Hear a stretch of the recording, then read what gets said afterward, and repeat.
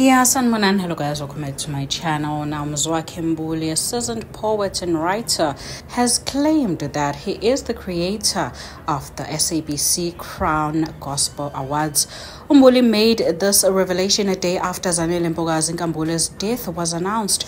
Now, Zanele Mbokazi was the one who received credit as the founder of the SABC Crown Gospel Awards.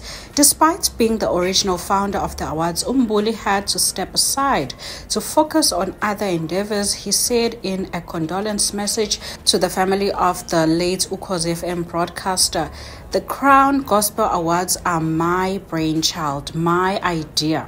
But I decided to let Zanele continue with it because she was still honoring the gospel musicians who were overlooked for the longest time." Mbokazi was the SABC Group CEO then. He can attest to this. "I never fought with Zanele about this because I was happy with how the awards turned out.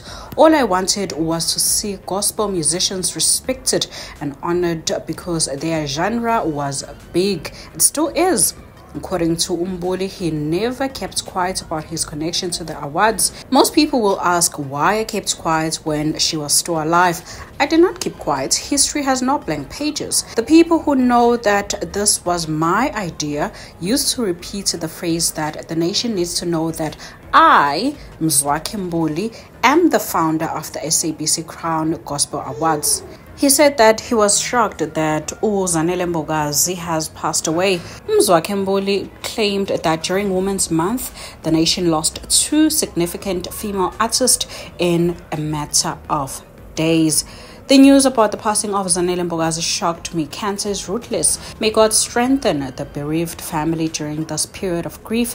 I would say I had a good relationship with Zanele, and I hope I will have time to go to the funeral." Now, Zanele Mbokazi passed away at 52 on Monday following a lengthy fight with cancer. Now, there you have it, Mzansi. Do let me know, guys, what you think in the comment section down below.